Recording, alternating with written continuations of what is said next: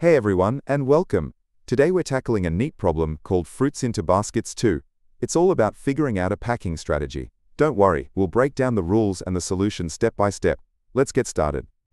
Alright, so here's the setup. We're given two lists of numbers. The first list, called fruits, tells us the quantity of each type of fruit we have. The second list, baskets, tells us the capacity of each basket we can use. Our job is to figure out how many types of fruit will be left over after we try to pack them all according to some specific rules. The rules are really the heart of this problem. First, we have to go through the fruit types in the exact order they appear in the list.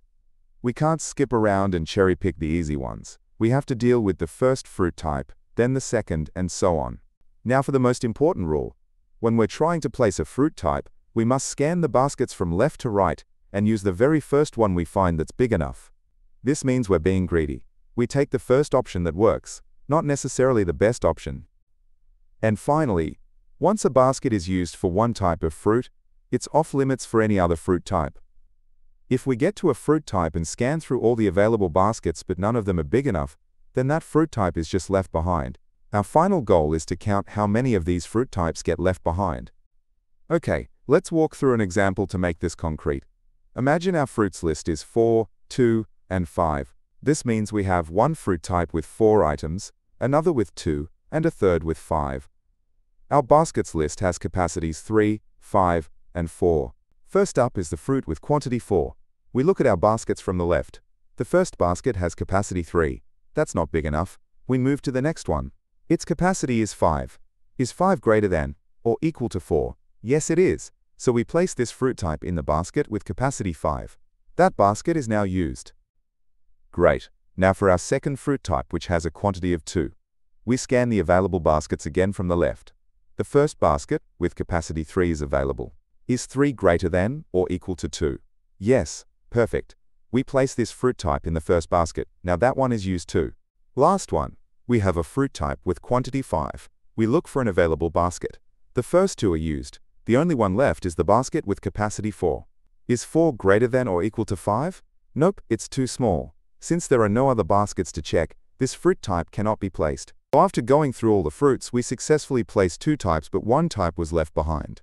The final answer for this example is 1. The logic we just used in the walkthrough is actually the most direct way to solve the problem. This is a classic simulation. We'll just write a program that mimics the exact process we did by hand. We'll need a loop for the fruits, and inside that, another loop to scan the baskets. And here's what that simulation looks like in Python code. Don't worry if it seems a bit much at first glance. The logic is exactly what we've been discussing. Let's break it down into smaller pieces. First, we initialize a variable, let's call it count, to 0. This will keep track of our unplaced fruit types. Then we start the main loop, which iterates through each fruit in the fruits list. Everything inside this loop handles the logic for just one type of fruit at a time. Inside the loop, for each new fruit, we create a little flag, here called unset, and we set it to 1.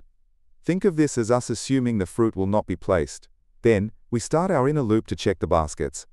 If we find a basket at index I that's big enough, we've found a home. We then do 2 important things. We set the unset flag to 0 because the fruit was placed, and we immediately break out of this inner loop. We do this because the rules say we must use the leftmost basket, so once we find one, we're done searching for this fruit. Now, let's look closer at that line, where we set the basket at index I to 0. This is a clever and efficient way to mark the basket as used. Since the problem tells us all fruit quantities are positive, no future fruit will ever have a quantity less than or equal to 0. So this effectively makes the basket unusable for the rest of the process, without us having to remove it from the list. Finally, after the inner loop is finished, either by breaking early or by checking all the baskets, we look at our unset flag. If we never found a home for the fruit, the flag will still be 1, so we add unset to our count. If we did find a home, the flag would be 0, and adding 0 to our count changes nothing.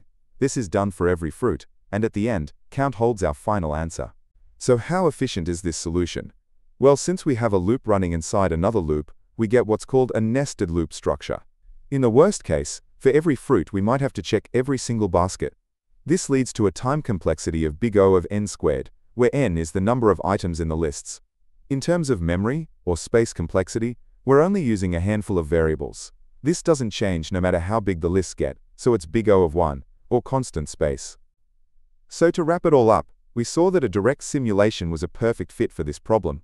The key was to carefully follow the rules, especially the one about picking the leftmost available basket. And we learned a neat trick. Using a value like 0 as a marker can be a really clean way to handle used items in an array. I hope this explanation was helpful. If you found value in it, please hit that like button and maybe subscribe for more Leetcode breakdowns. If you have any questions or a different way to solve it, drop a comment below. And hey, if you're feeling extra generous, there's always the Boba Fund. Thanks for watching, keep up the great work, and I'll see you in the next one.